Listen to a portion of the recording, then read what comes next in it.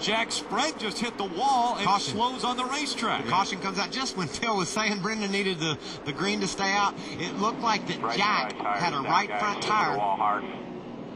tire go flat on that 60 truck, and he got down into turn 3. Yeah, I looked over in turn 3, and he had already slowed down. He realized he had a flat tire.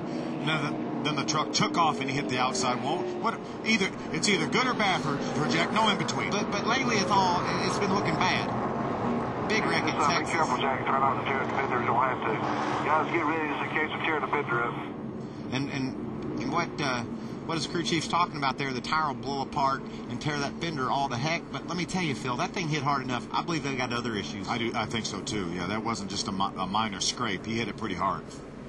Now they're moving around the racetrack at 65 miles an hour. So if a tire does start to shred and tear off, that's where all the damage comes on the truck. There we are. That's our lead battle. Watch Jack. He makes contact with the wall coming off turn 2.